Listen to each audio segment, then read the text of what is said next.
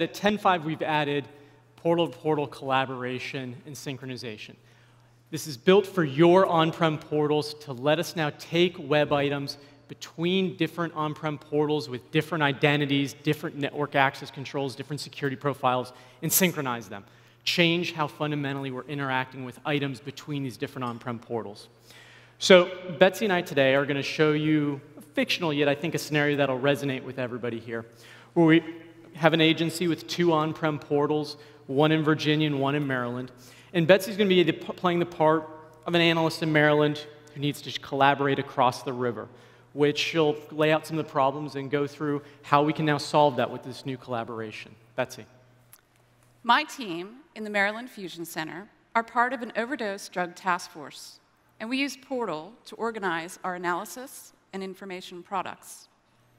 In the course of our analysis, we've identified heroin distribution areas, as well as a new brand of heroin linked to fatal overdoses, which we haven't seen before in our region.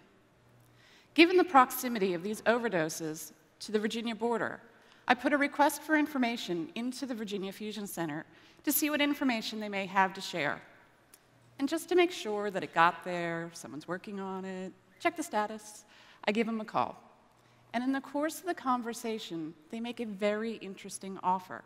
Instead of giving me a static report and an export of data, as I had originally asked for, they invite my team to join in a partnership whereby we can create cross-jurisdictional approaches to countering this heroin problem. After talking with our respective IT departments, a portal collaboration will be established, which will enable us to share information in real time. So in looking at our 2 portals in our agency, just like your portals, we don't let Virginia users onto our Maryland portal, and we don't let Maryland users onto our Virginia portal. Further, we've got firewall rules around our Maryland portal, and we don't allow externals to access it anyway. So what that results in is, as the Virginia administrator, I'm going to act as the host for our collaboration. Coming into the new 10.5 collaboration tab, I'm going to come down and initiate a collaboration. A collaboration really defines the partnership between one or more portals. Once I've got a collaboration defined, I'm going to add a workspace to it. A workspace is where we bridge the gap from the IT aspects of sharing over to how analysts are used to doing work in groups. Here I'm going to come through and pick our heroin research project that we already have going on in Virginia and create the collaboration. Once I've created a collaboration, I need to go ahead and invite a guest to it.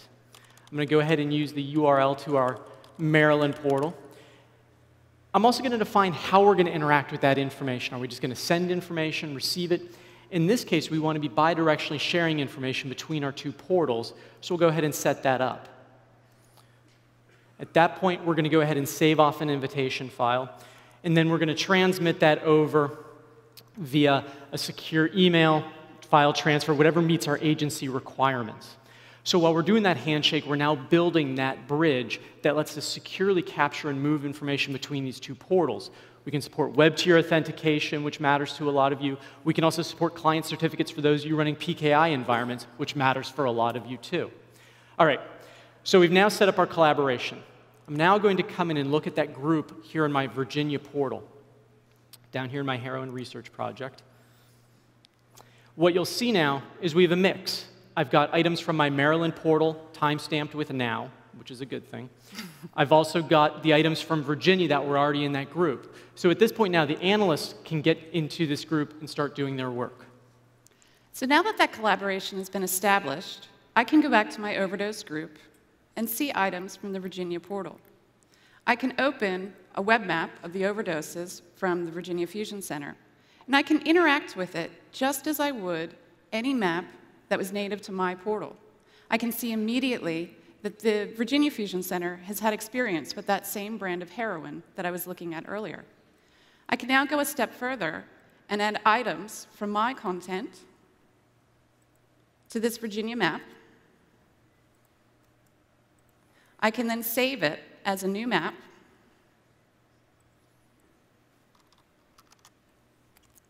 And share it back to my overdose group.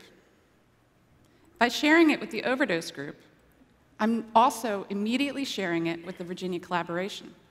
This way, I'm no longer exporting data faxing records. Instead, I'm working more dynamically and collaboratively with my counterparts across the river.